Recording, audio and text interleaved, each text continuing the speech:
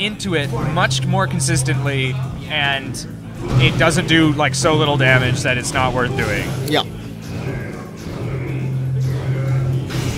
Ooh, Beautiful. Great crush counter. A lot of damage. Good positioning here. Almost in the corner.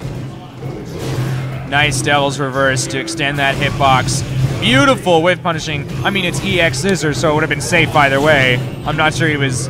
Ooh, whiffs his roundhouse there. Just a little bit late on the meaty timing. Unfortunately, puts you himself want to in be the corner. really careful with head stomp in the corner because even the light strength one can be very problematic. And so here we see shades of L.I. Joe. A lot. Very confident. This week, everyone just saw that GIF and was like, I got to try that shit.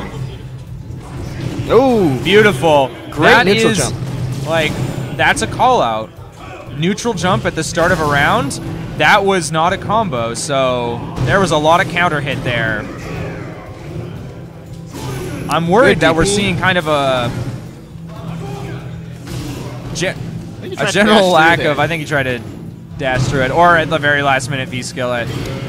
Ooh, beautiful. Good parry. Deer Bisons everywhere. Stop frickin' doing that. So interestingly, you haven't seen Captain Ginyu try to absorb many fireballs at all, and that's no, he absorbed like one or two right at the beginning of the set, but he hasn't done a lot.